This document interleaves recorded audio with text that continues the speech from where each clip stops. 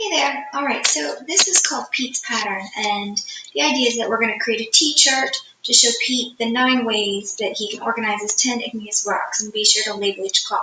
So I have shelf 1, shelf 2 in the equation. Here's my shelf 1, my shelf 2. So I already said that I started off with 10 rocks, but I had to make an equation. So I brought one of the rocks down.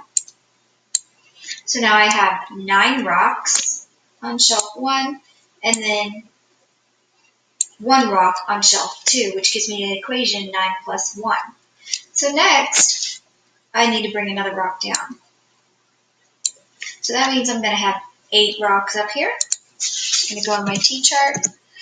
I now have 2 rocks on shelf 2, and my equation is going to say 8 plus 2 equals 10.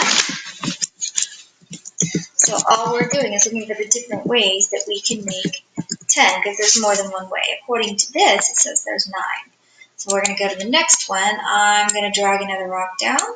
So now I have 7 rocks on shelf 1, and I have 3 rocks on shelf 2, which gives me 7 plus 3 equals, say it for me, right, 10. All right, so the last one I'm going to do with you is I'm going to go ahead and pull this other rock down, and now I have 6 rocks on shelf 1, 4 rocks on shelf 2, which gives me the equation 6 plus 4 equals 10. You should be seeing a pattern here. So if you look, each time I took 1 away, so this number decreased. If I took 1 away from 9, that gave me 8. If I took 1 away from 8, it gave me 7. 1 away from 7 is 6.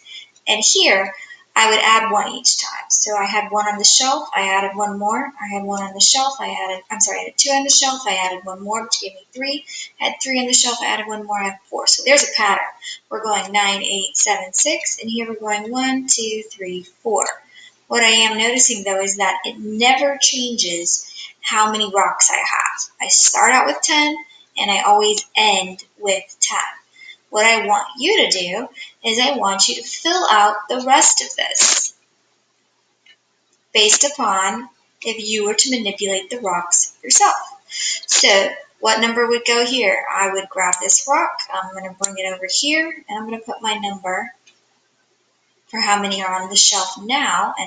Okay, so now that we're all done, we're going to make sure it's saved. We're going to go to File, I'm going to do Save As, go to Computer, we're going to go to Desktop, and then at Desktop, we're going to create a new folder, and that new folder, you're going to click it, and you're going to put the name Math, and I already have a Math folder, so I'll put Math too.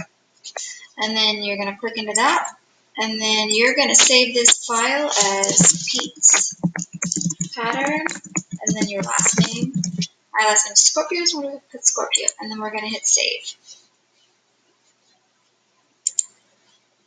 Okay, so now what we're going to do is we're going to submit this to Canvas. So once you're all done, you're going to submit it to Canvas. I'm just showing you how to do that, okay?